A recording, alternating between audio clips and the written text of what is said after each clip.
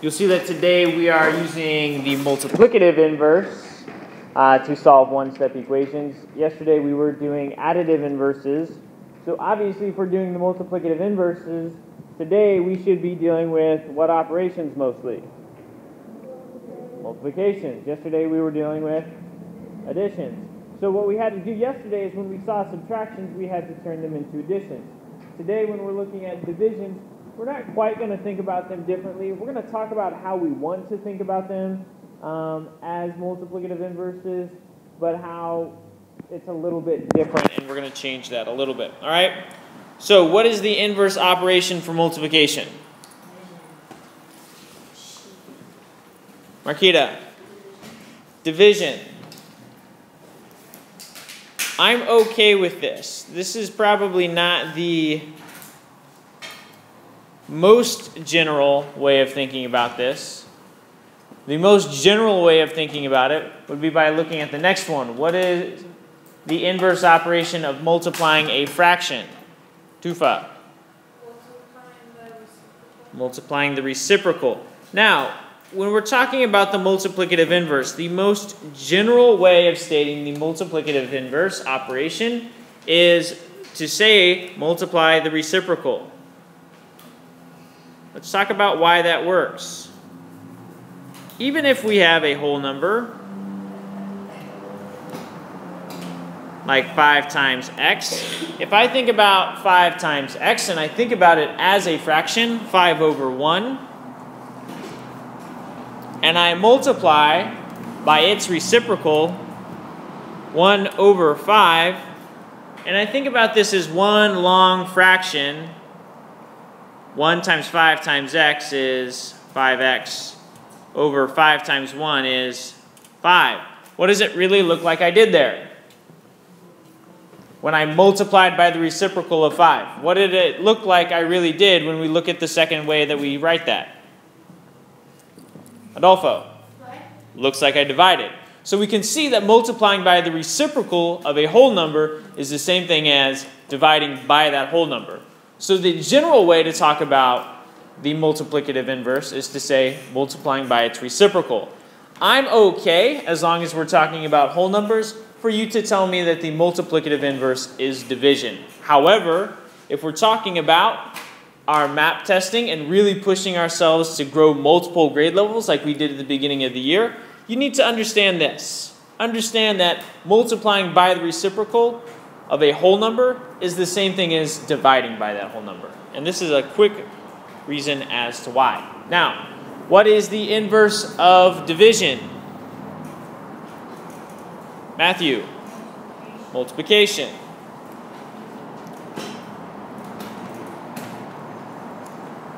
So the explanation for this as a multiplicative inverse is pretty much the opposite explanation of the previous statement. So we have a division, x over 5. I can break that division out into basically, this is equal to 1 over 5 times x over 1. And if I wanted to do multiply by the reciprocal now of this 1 over 5, I'd be multiplying by, if I was multiplying by the reciprocal of this 1 over 5, I'd be multiplying by, if I wanted to multiply by this reciprocal of 1 over 5, I'd want to multiply by, Amanda, 5 over 1, so multiplying by 5. So we can see here that this inverse operation that we're doing is really just a multiplication of the reciprocal. Either way. So we can see that idea where when we're always talking about divisions or multiplications, we're always multiplying by the reciprocal. It just looks a little bit different, and there are things that you guys are more familiar with. So that's why we talk about divisions. Or that's why we talk about inverses of divisions being multiplication. So let's look at some examples here. We have 2.5x equals 15. Now we said this is a multiplication. This is the multiplication of a non-fraction. So our inverse operation that we've decided that we're going to use because it's easier and you're more familiar with it, the inverse operation we need to do is what?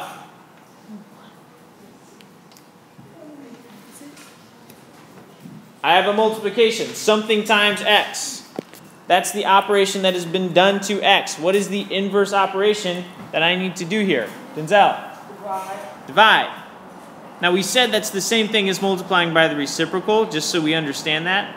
And our question is, why does this work? Why is this the inverse operation? Brandon? Because you're trying to get rid of, you're trying to make x be alone, so you gotta divide it by itself, so x be alone, and like you gotta go to one side, you gotta go to the other side. So. Okay, so I hear two things here. He's saying the dividing by 2.5 is getting it alone, and he's saying that the reason why we did it to both sides is because that's basically the property of equality. Anything we do to one side of the equation, we have to do to the other. Now, my question to clarify what Brandon was saying is, why does dividing 2.5 by 2.5 here get the x alone? This is a key piece of understanding that we absolutely have to have. Psalm. Because if you divide something by itself, then you get 1. All right, so this is the work that I want you to show to prove to me that you understand this particular concept. When we were doing with the additions, we put an arrow through it and we put a 0. When we're doing a division, something divided by itself is 1. Now, we have 1 times x. What property can we use to determine 1 times x? Joshua.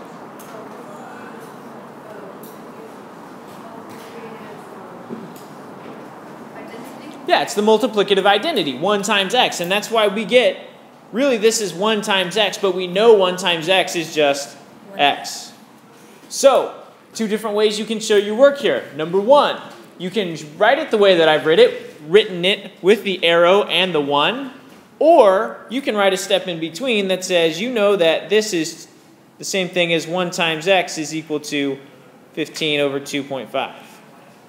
Either way, doesn't really matter to me, but either way, you have to show me some way, somehow, that you understand that this inverse operation is leading us to this multiplication of 1 and the identity property. All right, 15 divided by 2.5, that's the only work we have left to do since we've got this x all alone on the left-hand side. And once we do that work, I'm not going to make us spend the time to do the division. We should get 6.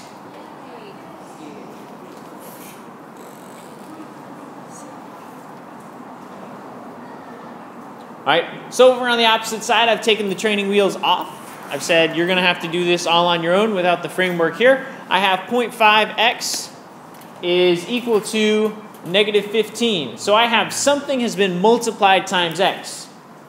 So thinking about the way we thought about it yesterday, anytime we want to go back and find an unknown, we have to retrace our steps and do the opposite. What's the opposite of multiplying by 0.5? Jefferson. Dividing by 0.5. So I divide both sides by 0.5. Notice I have not made you rewrite this right here. How generous of me. This is appropriate work that will lead you to success in algebra next year. You don't have to rewrite this particular one to be successful. However, you do need to show me that you recognize that 0.5 divided by 0.5 is indeed 1. You can do so by putting the arrow through, showing me that you know that multiplies to 1, and that 1 times x is just x. Over on the right-hand side of the equation, we have the negative 15 divided by 0.5.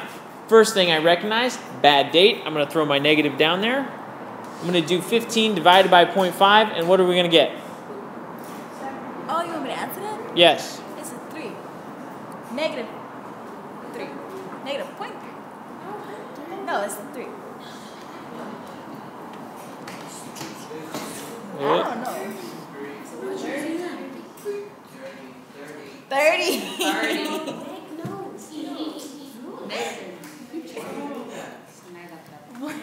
Okay. So that's easy. This is something that makes a lot of sense to us based on the things that we already know. This is not a big deal to us. Doing multiplications or inverses of multiplications, that's really simple to us because it's something we've done before. Now, looking at this next problem. We want to use the same concept here. We have b divided by 3 is equal to 15. Now, remember, we want to do the opposite of what has ever happened to our unknown. We have b divided by 3. What did we say was the inverse operation for division? Joshua. Multiplication. So we're dividing by 3. So in this case, we're going to multiply by 3. You notice I'm writing this multiplication as a fraction. 3 over 1. Remember, that's just the same thing as this 1 over 3 times b and 3 over 1. What a lot of people want to do when they do this problem is they want to go ahead and put a b down here. All right? They want to go ahead and put a b down here because they remember, oh, I want to multiply by a reciprocal of a fraction. And this looks a lot like a fraction. What would happen mathematically if we multiplied 3 over b times b over 3? Adolfo? It would not equal 0, it would equal 1 because the b's would cancel out with the b's and the 3's would cancel out with the 3's. Is that what we wanted? Yes. Did we want the b's to cancel out? Yes. No, we don't want the b's to cancel out. We want the b to be alone. Okay, so we don't want that b to be down there. The only thing we want to cancel out is that 3 that's on the bottom. So I multiply by 3 over here on the right hand or on the left hand side. And if I do it on the left hand side, I also have to do it on the right hand side. So we have a 3 over 3, which Marquita is recognizing. This 3 over 3 really just cancels out to a multiplication of 1.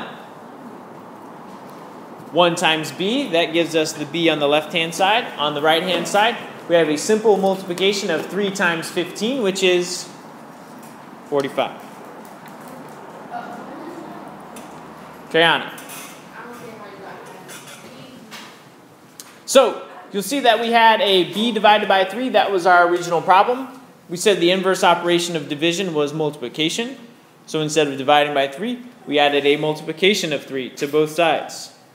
When we did that multiplication of 3, that left us with this 3 and 3 that we could cancel out to a 1. 3 divided by 3 is 1, right? We did that to the other side. We also did the same multiplication of 3 to the other side. On the other side, nothing canceled out. It just multiplied 3 times 15. Let's see another example. R divided by 3.2 is equal to negative 5.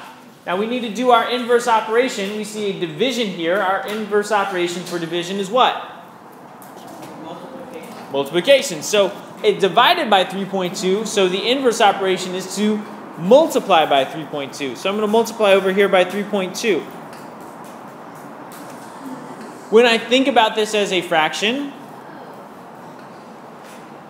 I can put it over 1. I don't need to put it over 1, but that may help some of you remind yourselves that causes that cancellation of top and bottom. You made it like a blank space. Okay? So for some of you, it just depends on which way you like to see it. Sometimes you're going to want to put some of you want to put the blank space under there. Some of you want to put the 1 under there. Is there any way I would ever want to put an R down here? No, because if I put an R there, what happens? Imani. The R will cancel out with the R, and we'd end up moving, if we did the same thing to the other side, we'd end up with 3.2 over R. So our R would have moved to the other side, which would have been really bad. Okay, we don't want that. Yes? How would it move to the other side? So if we had multiplied one side by 3.2 over R, we would have to do the same thing to the other side because of the property of equality. And we don't want to do that. All right? So I have the 3.2 over 1 or 3.2, whichever way you want to look at it. Whichever way you want to look at it, doesn't really matter. If you just want to look at this as 3.2 times 5, that's totally fine. If you want to think about it as fractions, that's totally fine as well. All right, so on the left-hand side, I had this multiplication that ended up as a 1. So I had 1 times r, which is just r, is equal to negative 5 times 3.2. First thing I recognize, bad date. Second thing I recognize, 5 times 3.2. I got 1 decimal place, so I need 1 decimal place in my answer. 0, carry the 1. 1 decimal place over actually comes out to be exactly 16. And checking back, bad date, good to go. Questions? All right.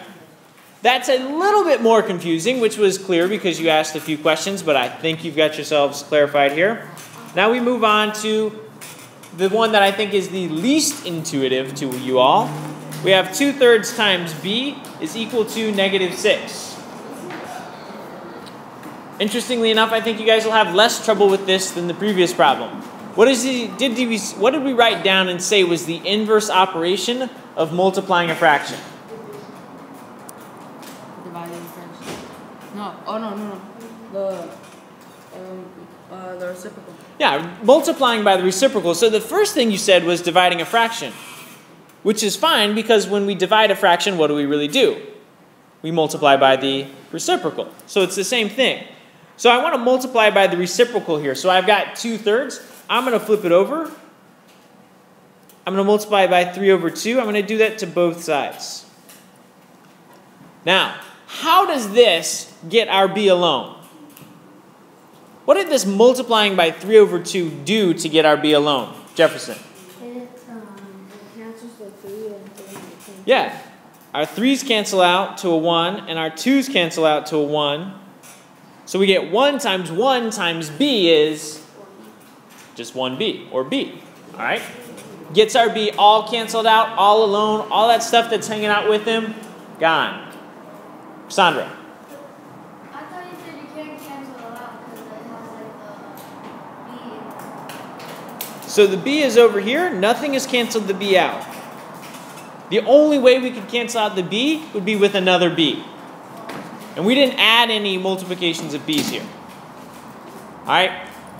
On the opposite side, I have 3/2 times negative 6. I'm going to put the over 1 there just to make me think about this as top times top, bottom times bottom. What is it that I can do here before I do this multiplication that might be somewhat helpful? Itzy? Factor? Yeah, do some factoring. So I see that this is going to be 3 times 2, so that cancels out a 2 with a 2.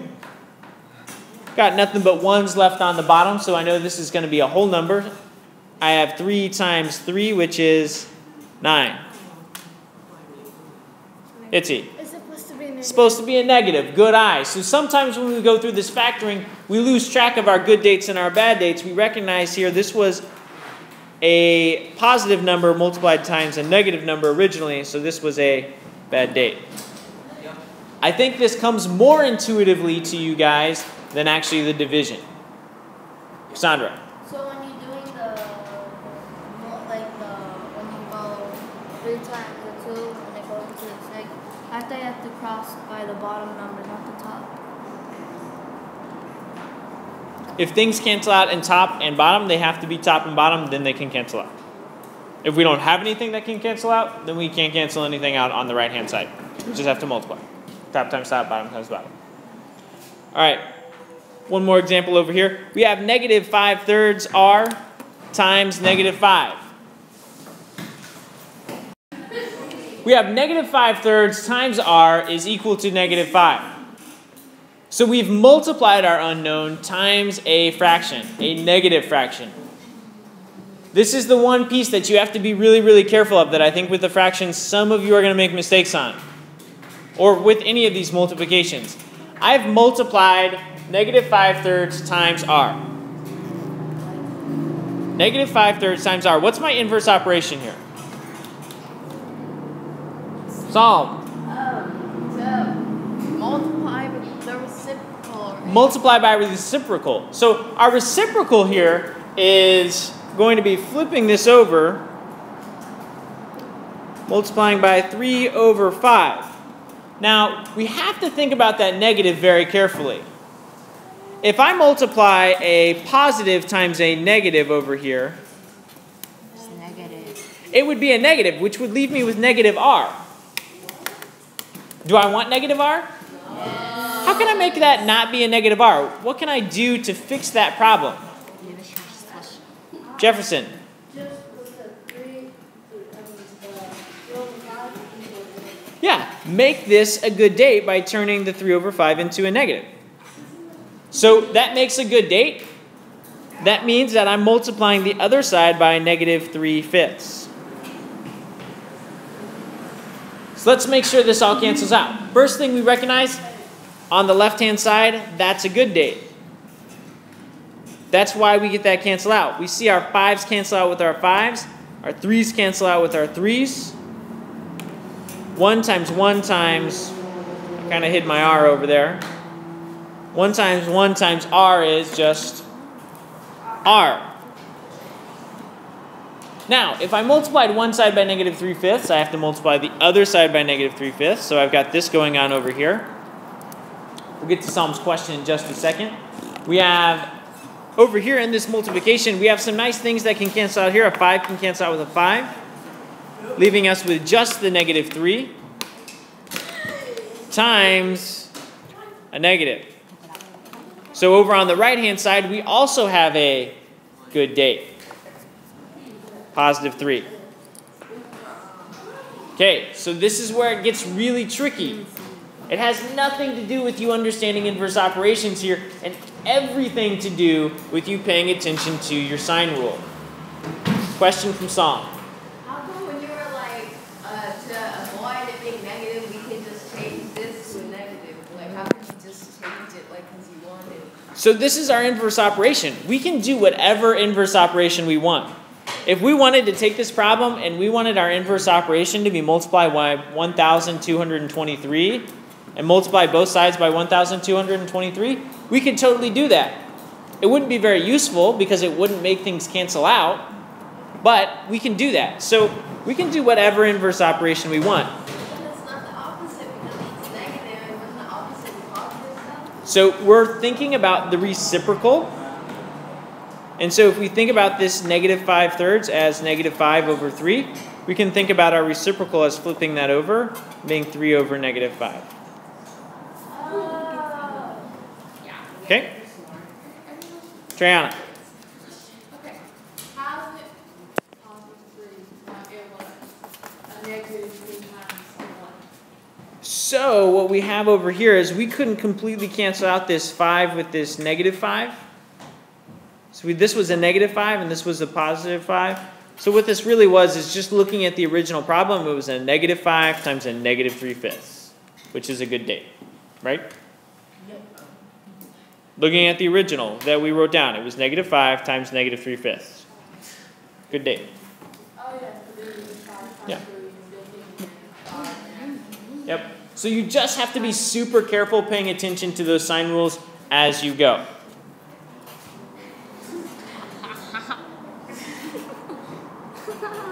All right.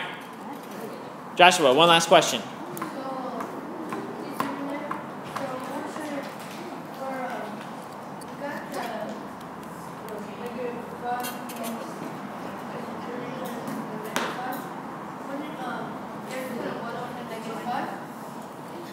Put a 1 over the negative 5. So this is a negative 5. Remember the whole number, negative 5, is negative 5 over 1. Not the other way around.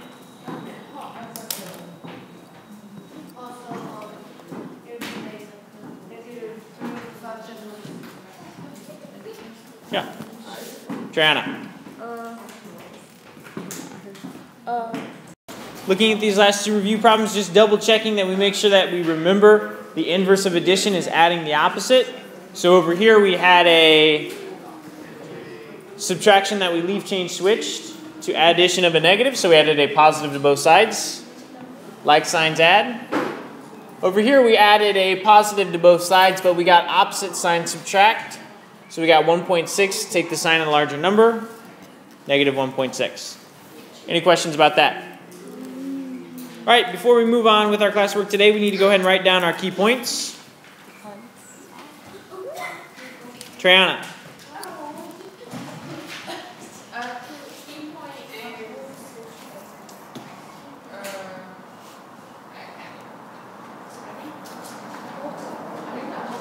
Marquita, help her out.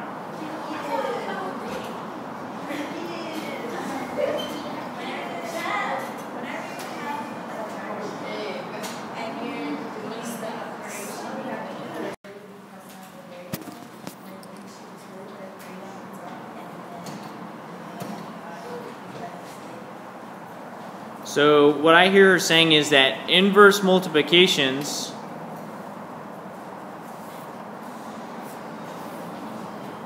should never include a variable.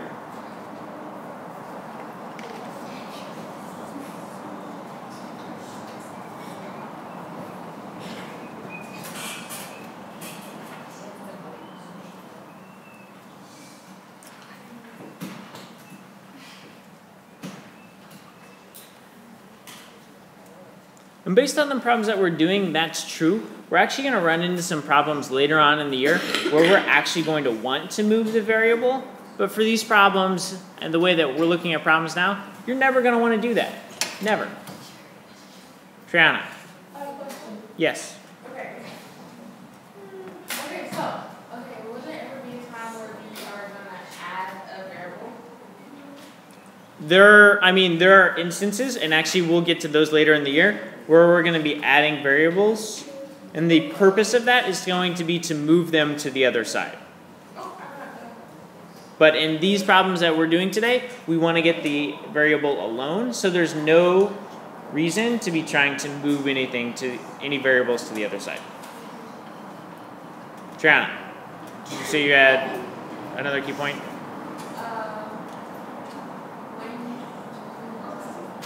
When you have a fraction, Multiply with reciprocal. So I'm going to take what you're saying there and kind of go to what you said earlier. Knowing what these inverse operations are, these three inverse operations, is really important. Knowing that for division, for multiplication, we're using division. For multiplying a fraction, we're going to multiply by the reciprocal. And for multiplication, or for the division, we're going to do the multiplication. And I'm going to add the third key point in here is just be really careful.